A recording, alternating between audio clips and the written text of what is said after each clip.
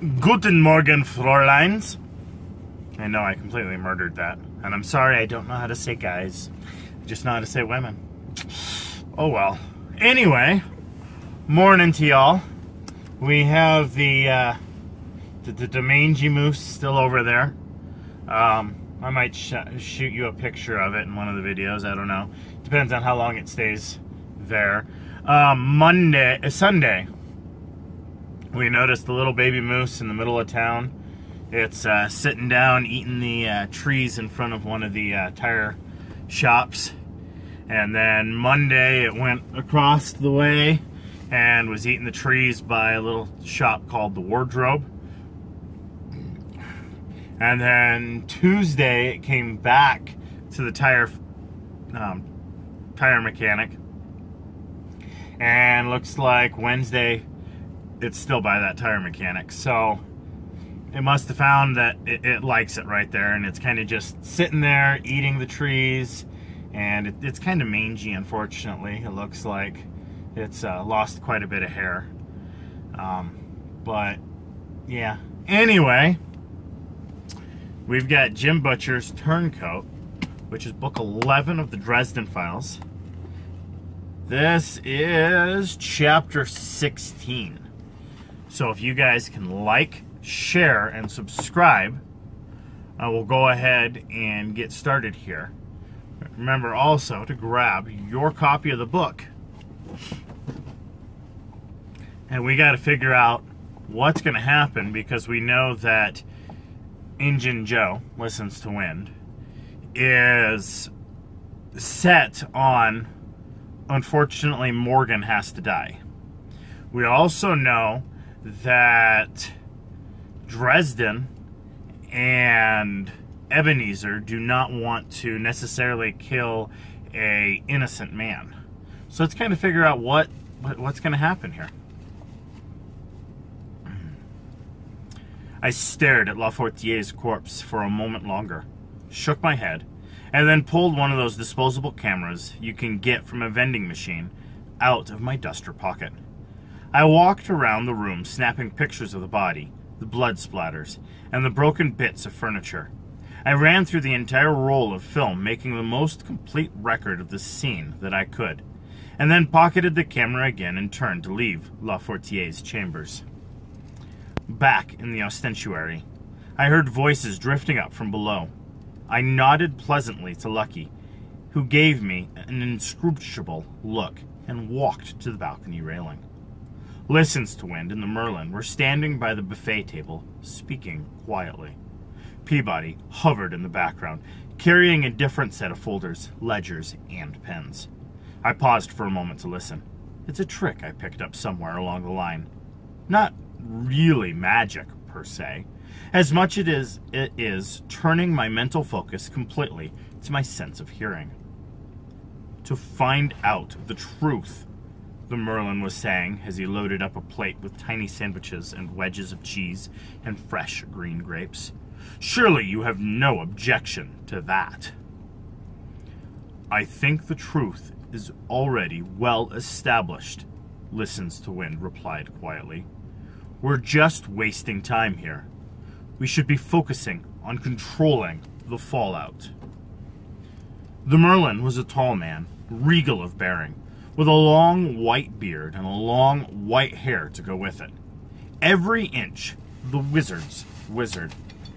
He wore a blue robe and a silver circlet around his brow, and his staff was an elegant length of pure white wood, completely free of any marking.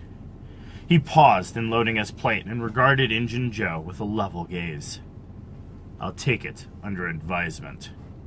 Injun Joe, Listens to Wind, sighed and held up his hands, palms forward, in a consultatory gesture. We're ready to begin. Let me get some food in me, and I'll be right in. Ahem, Peabody said defiantly. Actually, Wizard Listens to Wind, if you could sign a few papers for me while the Merlin eats, it would be greatly appreciated. There are 2 files on your desk that need your approval, and I have 3. He paused and began to jungle the load in his arms until he could peer into a folder. No, four. 4 others here with me. Injun Joe sighed. Okay, he said. Come on. The 2 of them walked toward the stairs leading up to the balcony, turned the opposite way I had when they reached the top, and entered a chamber on the far side of the room. I waited until they were gone to descend the staircase to the ground level. The Merlin had seated himself in the nearest group of chairs and was eating his sandwiches. He froze for a second as he saw me, and then smoothly resumed his meal. Funny. I didn't like the Merlin much more than I would a case of flaming gonorrhea, but I had never seen him in this context before. I'd always seen him at the end of a convened council, and as this remote and unapproachable figure of unyielding authority and power. I'd never even considered the notion that he might eat sandwiches. I was about to go on past him, but instead swerved and came to a stop standing over him. He continued eating, apparently unconcerned, until he'd finished the sandwich. Come to gloat, have you, Dresden? He asked. No, I said quietly. I'm here to help you. He dropped a bit of cheese he'd been about to bite into. It fell to the floor unnoticed, and his eyes narrowed, regarding me suspiciously. Excuse me? I bared my teeth in a cold little smile. I know. It's like having a cheese grater shoved against my gums, just saying it. He stared at me for a silent minute before taking in a slow breath, settling back into the chair and regarding me with steady blue eyes. Why should I believe you would do any such thing? Because your balls are an advice, and I'm the only one who can pull them out, I said. He arched an eyebrow, an elegant silver eyebrow. Okay, I said. That came out a little more homo-erectic than I intended. Indeed, said the Merlin. But Morgan can't stay hidden forever, and you know it. They'll find him. His trial will last about 2 seconds. Then he falls down and breaks his crown, and your political career comes tumbling after. The Merlin seemed to consider that for a moment, and then he shrugged a shoulder. I think it's far more likely that you will work very, very hard to make sure he dies. I like to think I work smarter, not harder, I said. If I want him dead, all I need to do is stand around and applaud. It isn't as though I can make his case any worse. Oh, said the Merlin, I'm not so certain. You have vast talents in that particular venue. He's already being hunted. Half the council is howling for his blood. From what I hear, all the evidence is against him, and anything I find out about him is going to be tainted against him by an antagonistic past. I shrugged. At this point, I can't do any more damage. So what have you got to lose? A small smile touched the corners of his mouth. Let's assume for a moment that I agree. What do you want from me? A copy of his file, I said.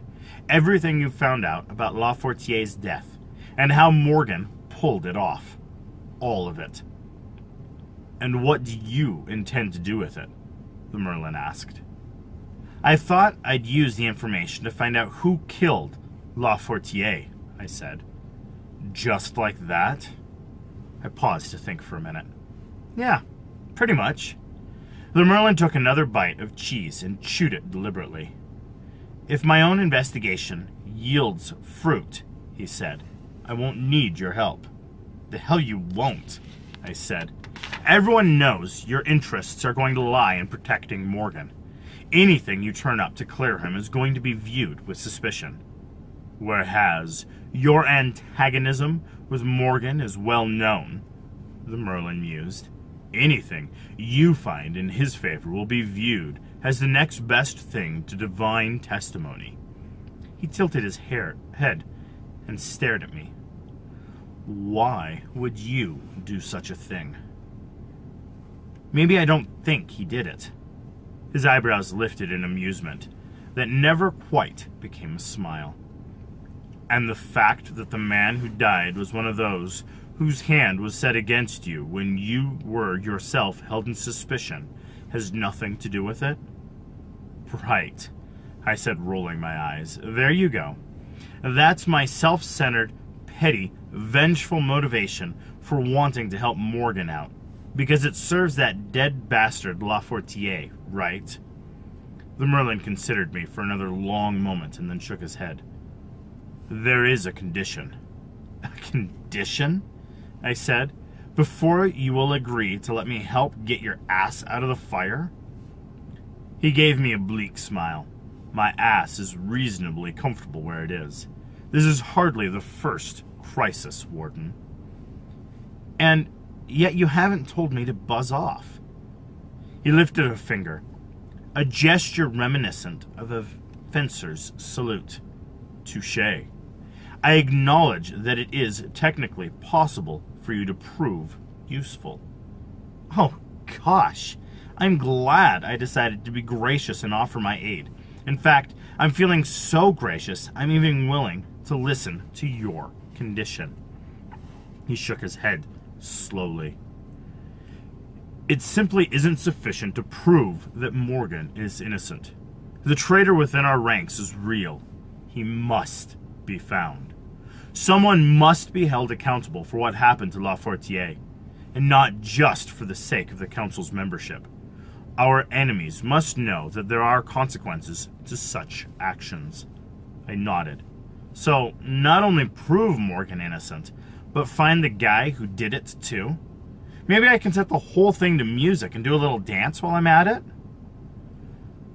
I feel obligated to point out that you approached me, Dresden. He gave his brittle smile again. The situation must be dealt with cleanly and decisively if we are to avoid chaos. He spread his hands. If you can't present that sort of resolution to the problem, then this conversation never happened. His eyes hardened. And I will expect your discretion. You'd hang your own man out to dry, even though you know he's innocent? His eyes glittered with a sudden cold fire, and I had to work not to flinch. I will do whatever is necessary. Bear that in mind as you help me. A door opened upstairs, and in a few seconds Peabody began a precarious descent of the stairs, balancing his ledgers and folders as he did. Samuel, the Merlin said, his eyes never leaving me, be so good as to provide Warden Dresden with a complete copy of the file on Lafortier's murder. Peabody stopped before the Merlin, blinking. Yes, of course, sir. Right away. He glanced at me. If you would come this way, Warden? Dresden, the Merlin said in a pleasant tone. If this is some sort of ruse, you would be well advised to be sure I never learn of it.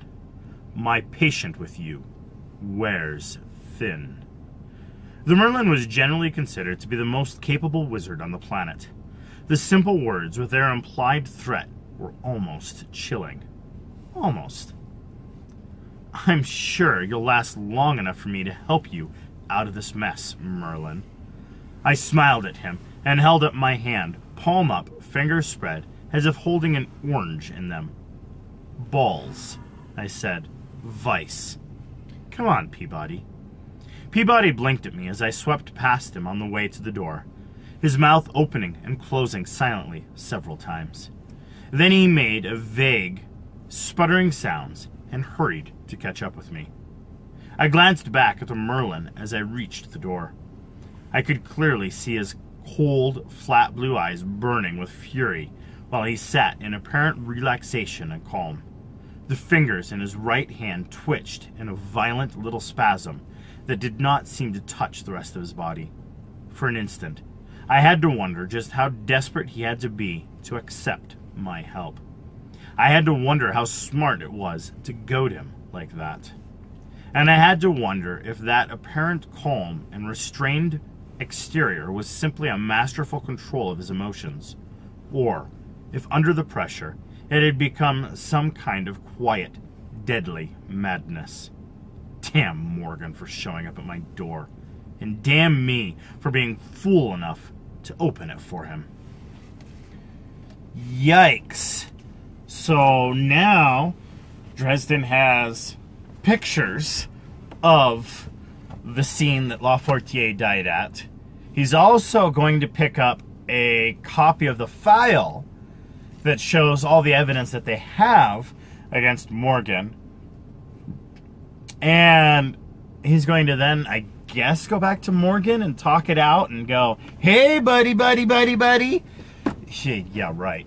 And try and figure out what actually happened to La Fortier. And not just by figuring out that, hey, you know, Morgan didn't kill him, but by figuring out, hey, that person over there, the one that's, that one right there, that's the one who killed La Fortier. See? That's why there's ignoring. No, Ben. See? No, Ben. So, we just have to kind of figure out, I guess. Also, what about the death curse? What about things like that? Are we not going to find out what happened? Lots of questions. Go ahead and leave comments down below, and let's see if we can't figure out who killed La Fortier. Why? I mean, I guess I can kind of see why, to create civil war. Because by creating civil war, we're going to split the council, and then the Black Council, that supposedly doesn't exist because that's what Morgan says, is going to be able to come in and overtake them and be the saviors to come in and resurrect the White Council in their image.